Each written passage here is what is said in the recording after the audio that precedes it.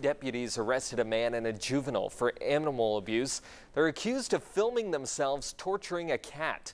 The Knox County Sheriff's Office in Kentucky says callers told them about a disturbing video posted to social media.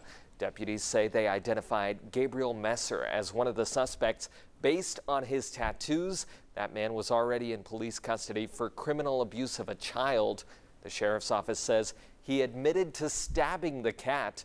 Both suspects face animal cruelty and criminal mischief charges.